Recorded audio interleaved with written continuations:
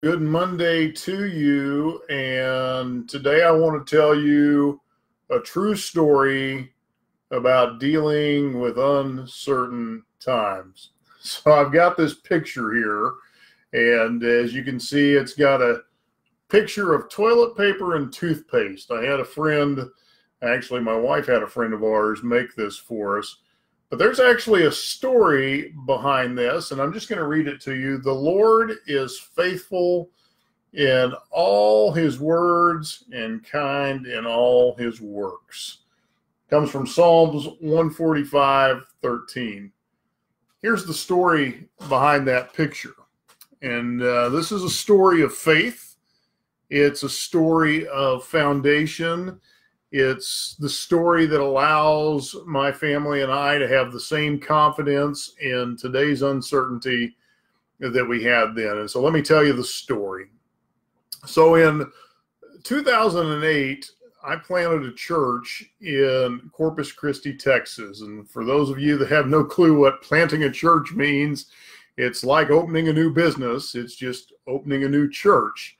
And I did that in the Skid Row area of Corpus Christi. So most of the people in that area had drug and alcohol issues, prostitution, things like that. It was not a healthy environment by any stretch of the imagination. And when we started that church, we felt like we were supposed to live by faith, meaning we would trust God for everything, even though we had no job or source of income to sustain us. And so we set out on that journey. And things got extremely difficult. When we got into 2009, we were living in a home where we were struggling to pay the rent. And we came to a place where we had no money. We had no food in the refrigerator, but most specifically, we had no toilet paper and no toothpaste. And so one of the things that I have experienced in my travels around the world with other pastors in third world countries is often they go without and they've had to pray and just trust for God to provide. And they've had amazing stories of God's provision. One of my favorites is a pastor in India who runs an orphanage with about 50 children. And one day they had no food at the orphanage. They had no money. And so he led the children to begin to pray.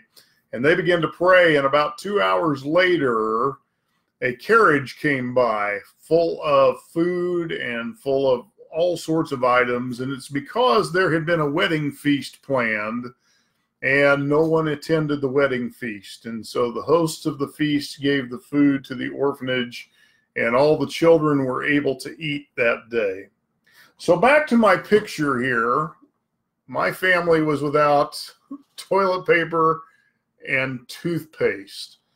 And I did what I had seen so many pastors overseas do. I gathered my wife and the two children who were at home together, and we began to pray. See, one of the things that I've known for many years is that I can trust God. He's shown me time and time again that he is faithful, that he cares about my greatest needs. He understands my greatest fears.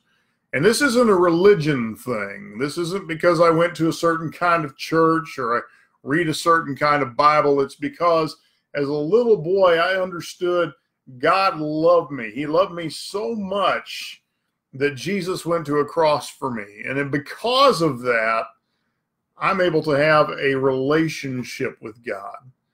And so on that day, my family and I began to pray. God, you are our provider. We know we can trust you. We know that you are faithful.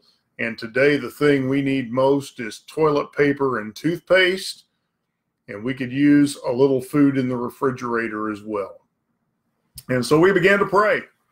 And within about 2 hours, a friend showed up at the door. And he had a box. And he said, hey, I was cleaning out my mother-in-law's refrigerator, and I thought I'd bring you a few things. So there was some food. And in that box was also a package of toilet paper. And then he handed us $20, and we were able to go buy toothpaste and a few other things we needed in our household. Now, when we began praying, we didn't know where that provision would come from, but we knew God is faithful and he will provide. Here's the thing I want to put in front of you. In Scripture, Jesus reveals God's love for each one of us in some amazing and spectacular ways.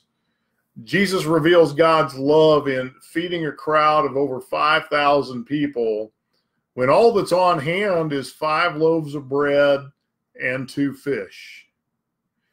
God shows his love through Jesus when Jesus attends a wedding feast where the host runs out of wine and Jesus turns water into wine. We see times when Jesus encounters those who are sick and he speaks a word and he heals the physical illness. We see times where Jesus meets someone who's become untouchable, quarantined, unclean. And he speaks a word, but before he speaks the word to heal them, he reaches out and touches them first, because the greater need was the need of the heart. See, that's the Jesus that I gave my life to as a young boy. I didn't fully understand everything about how God worked. I didn't understand everything about what it meant to be a Christian.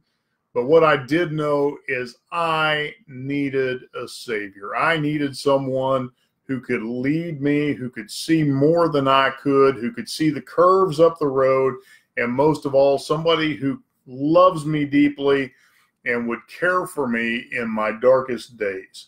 And I don't know where you're at right now. These may be really dark days for you, full of uncertainty. Your job may be on the line.